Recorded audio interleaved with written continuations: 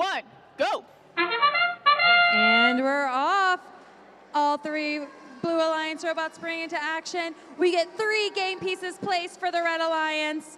Panther Tech working on getting that dock and engage for the Blue Alliance. Meanwhile, Monster Horsepower able to get it for the Red as well. Kilobytes working on getting another cube for the Blue Alliance and are able to successfully place it. Monster Horsepower working on grabbing a cone for the Red Alliance. Kilobytes coming in and grabbing a cone for the Blue Alliance, joined by Panther Tech with a cube, and they're both able to place their game pieces successfully. Westside Boiler Invasion coming in with a cone for the Red Alliance, and they're able to place it on that high row.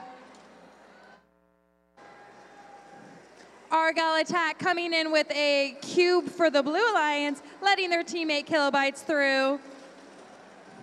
Panther Tech tried to place a cone. Unfortunately, it fell off the top row, but it did land in the low row, still getting them 2 points.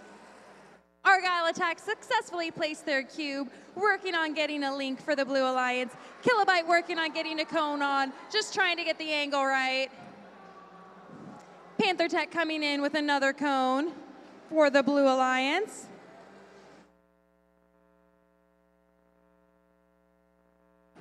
Westside Boiler Invasion coming in with a cube for the Red Alliance. Looks like they're working on getting a link in that low row on the far side. Slicer Tech working on grabbing a cube for the Red Alliance. Kilobytes coming in with another cone for the Blue Alliance. Westside Boiler Invasion is continuing to cycle, getting another link for the Red Alliance. And then they grab another cone from their loading zone and are already back over. Working on placing a cone, and they're able to get it on, finishing off a link in their community grid, as well as now getting 3 in their community grid, making it easier to then get the sustainability threshold.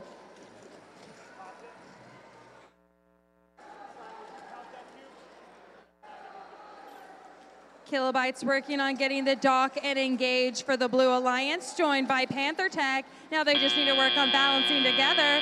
They were able to get that balance at the last minute.